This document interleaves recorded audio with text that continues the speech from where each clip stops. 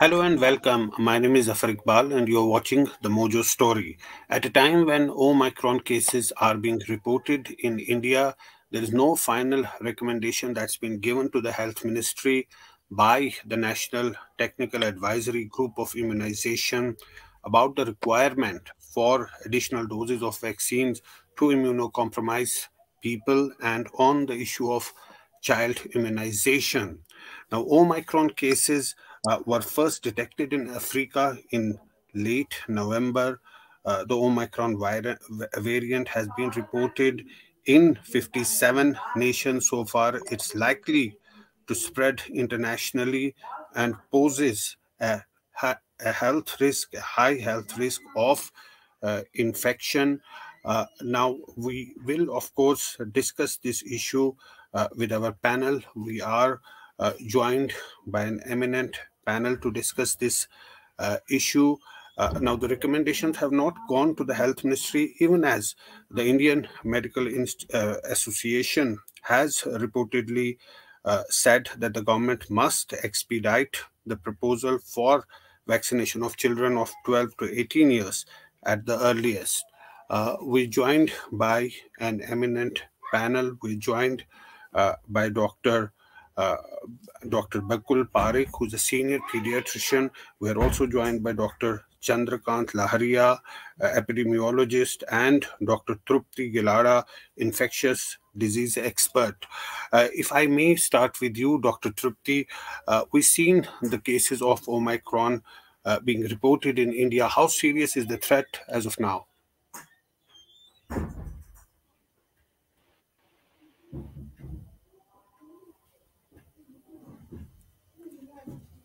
Yeah, can you hear me, Dr. Trupti?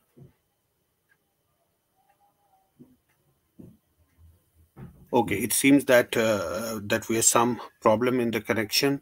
Let me ask Dr. Bakul Parekh. Dr. Sab, if you can hear me, the cases are being reported in India now. How serious is the threat as of now? Yeah, I can say straight away that it's not a real serious threat as per the studies available. Though Omicron is very infective with RO of 9, it can infect a large population very fast. But the disease which it causes is very mild. Nobody has required much of hospitalization or ICU care, as has been reported from South Africa and the places where this has been seen in a very large number. So I suppose that Omicron may be a variant with lots of infectivity but with less virulence. So we should not panic. So this it is a worry, but of course now there's a lot of experience that has been gained over the past months dealing with COVID. But according to some reports, they say that a third dose of vaccine actually neutralizes Omicron. And there are reports that suggest that booster dose with current version of vaccine increases antibodies by 25-fold. What do you have to say about that? So basically, the studies have shown that booster definitely leads to a robust immune response. If you've taken two doses and your antibodies are already there, of course, you Yeah. know that humoral antibodies will wane over a period of time, but T cell immunity is always there for the memory. So whenever there is any infection again or any vaccine dose which is taken again, there will be a robust response to this particular variant, Yeah. and the immunity increases by 25 fold. So it's a very good concept, and I suppose in a very short time the booster dose will be started by the government. Yes, of course, that's the hope. But there's also this people. This the people need to understand that what's the difference between an additional dose and a booster dose. Additional dose for immunocompromised people to boost, to provide additional protection, and also the booster dose. What's the difference between the two? Yeah, so here, any immunocompromised host, the immune response is always going to be little low or very mild as compared to the immunocompetent person. So they require additional antigen stimulation for the antibodies to develop. So that's why they Yeah, require a third dose in line with the first and second dose at a particular interval.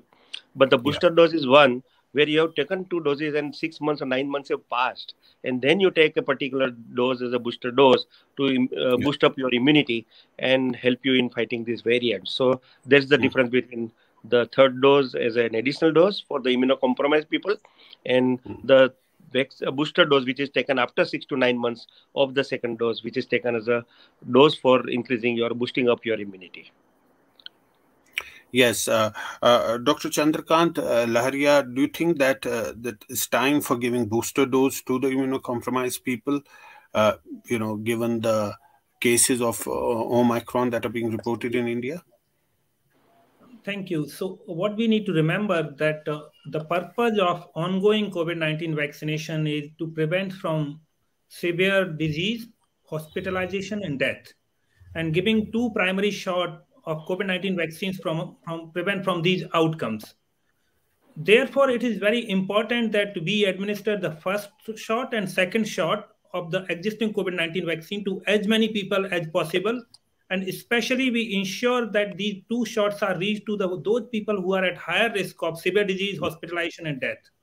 Now, in this context, we know that though Omicron has been reported from different parts of the world, it does not cause that kind of severe disease, hospitalization, and death, at least Yeah. as of now. So there is no benefit with the current knowledge to say that giving booster dose will provide additional protection. And rather, it might have a detrimental effect that the limited vaccine might be diverted to booster, and the Mm, attention might be diverted from the what should be the core focus. So there is at least as of now, there is no need of giving booster dose. It might be required in the future. But I also want to bring another dimension. And that yeah. dimension is that in the COVID-19, the available vaccines are on different platforms. Each of the vaccine work very differently. What we know and what global evidence is available from some research that the Pfizer BioNTech vaccine, if we give third dose, it increase the quantity of antibody. But that kind of evidence is not available for vaccines being used in India, neither Covishield vaccine nor Covaxin vaccine. So we really do Yeah. not know what would happen if we give a third shot. So first requirement is that the additional evidence is generated. We increase the coverage with the first and second shot, and then once we have evidence, the decision on booster dose can be taken. But right now, it's not recommended. That's what the evidence is. Yes, we are again joined by Dr. Trupti Gilada. Dr. Trupti Gilada, if you can hear me now, I think the line is okay now. We're talking about the booster dose. The priority right now for the government is, of course, to vaccinate the eligible population rather than go for the booster dose. We were talking that what should be done right now, given that we've seen reports of Omicron cases coming from different parts of India. So I completely agree with Dr. Lahariya that what is important is to give the first two doses to the maximum population. But what is also important to remember is that there is a certain group of population, what we call as immunocompromised, or those who might not mount the right amount of immunity with two doses. Yeah. And there are studies that have shown that this specific population might require an additional dose of the vaccine, which actually is not called as a booster dose. It's just that a third dose is required. And I think for our setup, we really need to study which of this population do we need to prioritize to receive their third dose, not at a gap of 6 months, because the third dose in these Mm, individuals comes at an early age. mm, Because when we all talk about booster dose, we say that the booster dose will be given to the ones who are at highest risk of severe infection, which is the immunocompromised patients. So this population should probably be given their third dose, and that is something that will have to be studied and a policy decision have to be taken. And in the meanwhile, obviously, we ramp up our vaccination, encourage people. The silver lining to this entire Omicron fear has been that people who were hesitant to take a vaccine for all these months are now coming forward to at least take their first and the second shot. So while the data on Omicron becomes more clear and hopefully it will not be that severe, we should use this as an opportunity to encourage people to take their first and second shots. yes, of course. That's the focus of the government right now. It seems, but vaccination of children. We're also discussing that topic. Do you think that there is a lack of consensus as of now for starting the vaccination in children? Dr. Trupti? So we did see that our first vaccine for children, Zycov-D, got approved in August, and then there were some Yes. recommendations made by the SEC for the Covaxin in children in October. But neither Zycov-D nor the Covaxin is available for children. Now there are 2 or 3 issues in kids vaccination. We know that the infection in children is not as severe. In fact, children are more likely to have an asymptomatic disease. But there is a certain subset of children that are at higher risk of symptomatic infection and at a higher risk of hospitalization. And these are kids with asthma or asthma like illness. So even when the COVID vaccine becomes available, obviously children vaccine will have to become available, but with clear data on safety, because the last thing that we want to do is cause any side effects, especially when we know that kids do not have a severe COVID infection. So there has to be a very strong case of vaccinating kids, and both these vaccines have not undergone very large trials. So that data will also have to be made public, because one, approving the vaccine and then not making it available for the next 3 months also increases the vaccine hesitancy.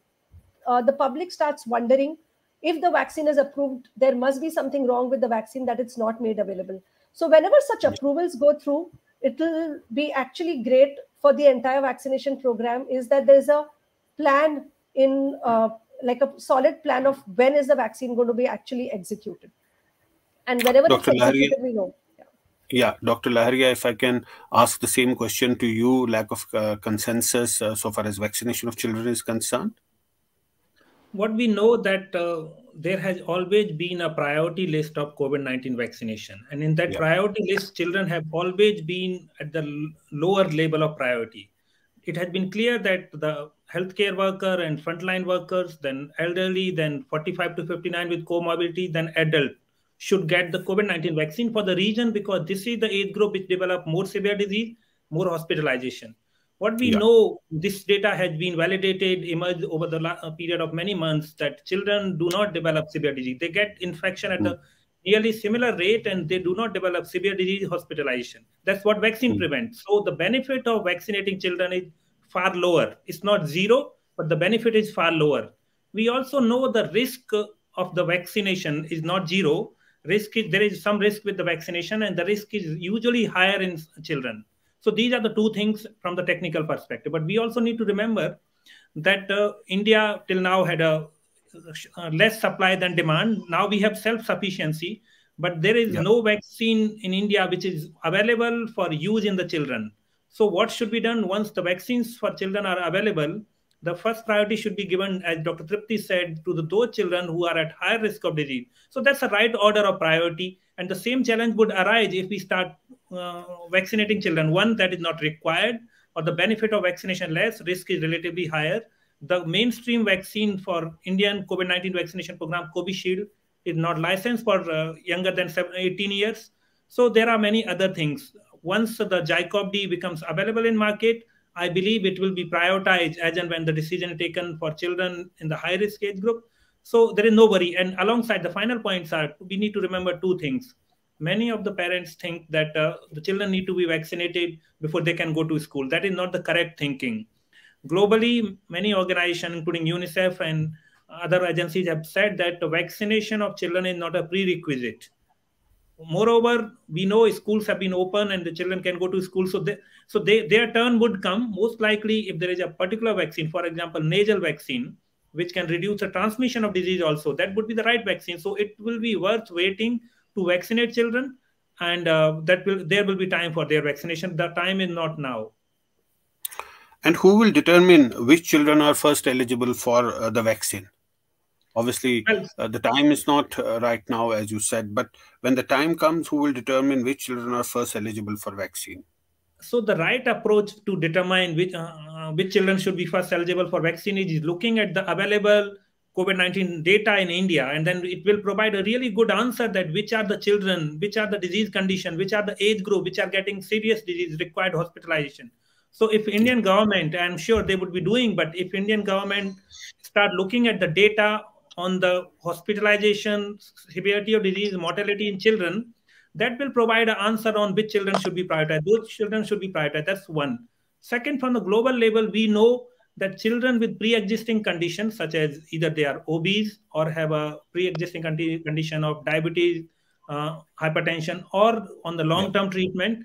And very recently, one of the Indian study has come up which say that children with asthma or asthma in Hindi, they are at higher risk of disease. So these are the children who could be prioritized. However, that decision would be taken by what we call National Technical Advisory Group on Immunization, based upon all the evidence, and they would determine that which children should be prioritized. And final point here is that it is not necessary that all children who are at higher risk in 12 to 17 need to be prioritized. Maybe in the beginning, it could be 16 to 17-year-old children with the higher disease. Once that age group is covered, then age staggered manner 15, 16, or then 12 to 14. So it could be age staggered in a high risk population determined by NTAGI based upon data. Well, we're talking about children. I have some details.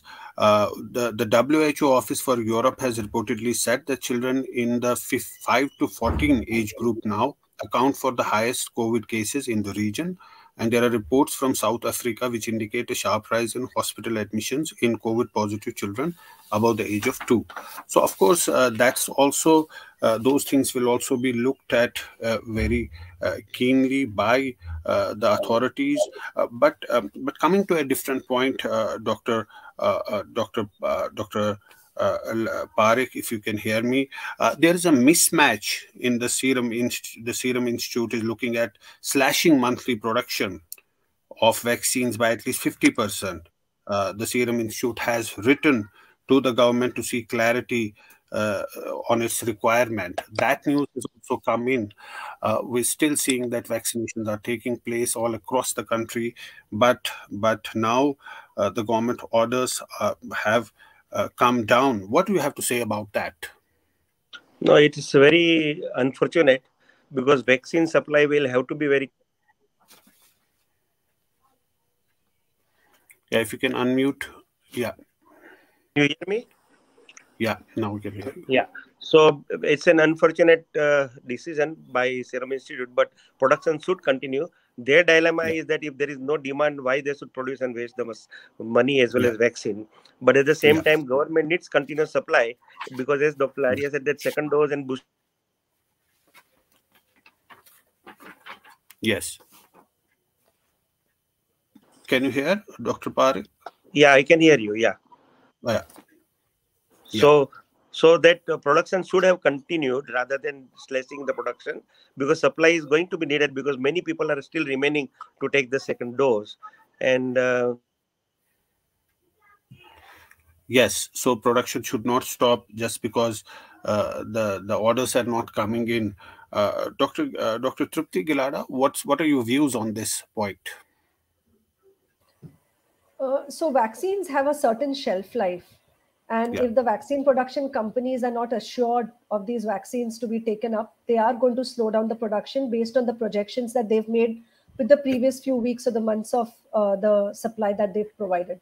So given that Serum Institute does have a capacity of producing vaccines way faster than the speed of the current vaccination, it might actually be time to start thinking forward and making a strategy of what is the population that requires a third dose? When is it that India can go in for a booster? And also, even Covishield is undergoing clinical trials for children. So we do expect that by 2022, we will have results for that. So, all these things will have to be taken, things will have to work in tandem. Because if the demand is going to be low, then obviously they are going to slow down their production. Yes, and I also wanted to understand when we talk specifically again about children, I want to come back to that point. The final recommendation has not so far been made to the Health Ministry by the National Technical Advisory Group on Immunization as far as the vaccine for children is concerned. But at the same time, Indian Medical Institute Association has said that government should expedite the proposal for vaccination of children of 12 to 18 years at the earliest. So isn't there some sort of a contradiction here? Yeah, Dr. Lahariya? Well, so the Indian Medical Association has said that the vaccination of children should be expedited. And I'm not sure which kind of data they have used. what has been done by the government is prioritized on various grounds, and that's a kind of global priority. Most of the countries have moved to the vaccination of children only after a certain level of vaccination coverage achieved in the adult population. Second part is that many of the cases many of the reports which we are hearing that children should be vaccinated are in the context of Omicron emergence. But what we need to remember that with the current available knowledge, not much has changed for vaccination strategy in any part of the world, or at least not for India, and that any specific group should be vaccinated or a booster shot should be started. That should be an independent decision taken based upon various available data, not influenced by Omicron. That's one aspect. But I also want to go back to the another dimension which you asked, which was related to the news that Serum Institute of India has decided to reduce the production. The key is I'm a little surprised by that announcement. The reason is that Serum Institute of India is a globally known vaccine manufacturer. The Covishield is approved by WHO as part of emergency use listing, so it has a far bigger market than Indian market. And then there are many countries which are waiting for the vaccines to be available. So I'm not sure why it is not targeting other countries. And there are other dimensions that Indian government and Serum Institute of India has a commitment to COVAX. So I am fairly confident that there is a far bigger market beyond India for Serum Institute of India, and any amount of vaccine which will be produced by India, by any manufacturer, there would be many takers at the global level. So, and then the final argument is that many people are saying that India should start vaccination of children because there is surplus supply, or 50% of adults have received both shots. In my opinion, the surplus supply or a specific population coverage are not the criteria to open vaccination for any age group. The criteria to open vaccination or start booster have to be scientific, which are fairly well laid down by international agencies, including World Health Organization. Yes, but as Dr. Trupti was saying, that there is a shelf life for vaccine. So perhaps that's the reason that Serum Institute has come up with that statement. Well, shelf life is definitely a criteria, but there is a far more global demand for vaccine and need. That and the Serum Institute of India, as I said earlier, is a WHO pre-qualified emergency use listed vaccine. So there would be many countries, and it has a commitment to COVAX. So I am not sure. I'm not privy to the kind of information on which it is saying. But of course, the demand in India might be going down, but it could be a good news for the rest of the world, as the vaccine could be available for rest of the countries which are eagerly waiting for vaccination. Well, lastly, Dr. Trupti, and I'll ask each one of you, are we in a better position to deal with any possible third wave if it hits the country? We have seen those visuals in the second wave, the devastation and, the chaos that was all over. It's not so harsh a situation right now, the new variant, but God forbid if such a situation erupts, are we in a better position to deal with that? Dr. Trupti, first to you. So if we were to compare our situation today, compared to between second and the feared third wave, and what we were between the first and second wave, yes, we believe that we're in a better position for several reasons. One, a lot of our population is immune, either because of the vaccination or for the large number of infections that took place in the second wave. So the seroprevalence with COVID antibodies in a lot of states and cities is between 70 to 90%. And with the understanding that these antibodies will protect us from the future infection, in that sense, our population is less susceptible to infection and to severe infection. And in terms of healthcare infrastructure, we definitely think we have ramped up our infrastructure after the second wave. But we shouldn't take this too lightly, because as soon as we take it lightly, COVID appropriate behavior goes low, the vaccination drive slows down. So while we are in this lull, I think we need to make the best use of this lull so that we actually avert the third wave. Yes, and Dr. Parekh, what do you say? Have lessons been learned?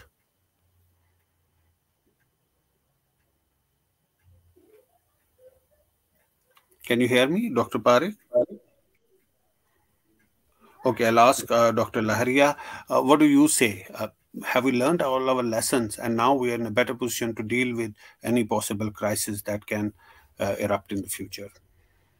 So we are in better position to respond to any future or subsequent wave because of multitude of reasons. One, that the susceptible pool of population, which was far greater before second wave, is much smaller.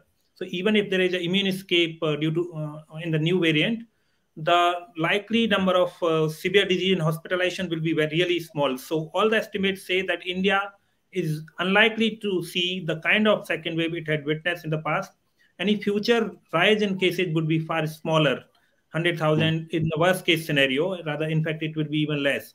And considering around 85% of adult population has received at least one shot of COVID-19 vaccine, which will give some assurance that the number of hospitalization will be less. So in terms of infection and hospitalization, any future wave, subsequent wave, no matter which variant emerge, would be far smaller, and we are in a better position. And this is because of natural process, not because our healthcare infrastructure is drastically changed. Yeah.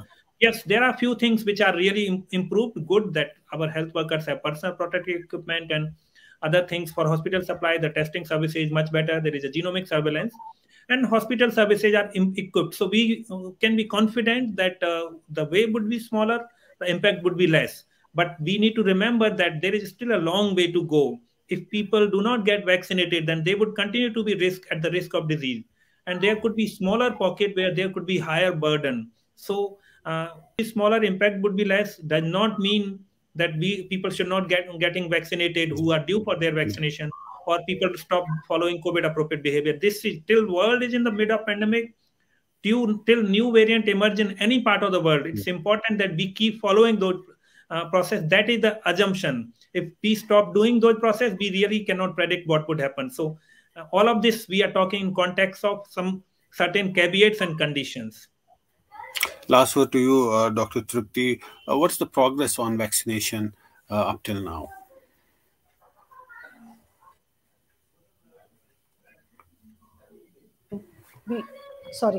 So we have seen the entire immunization science just revolutionized during COVID-19, and the speed of production and the execution of vaccination has been phenomenal. We do hope that the vaccines in pipeline get approved quickly. We do hope that we are able to tweak the vaccines based on newer variants, and we are able to vaccinate majority of the susceptible population who is susceptible to severe illnesses, whether it's the adults or the children, in the next few months. But I think we need to keep our guards on. Yes, we have to keep our guard up. That's the moral of the story. We cannot afford to be complacent. Even if the third wave is not that intense, but we have to keep up our guard. That's all we have for today's show. Thanks to our panel for joining us, and thanks to all of you. Thank you so much.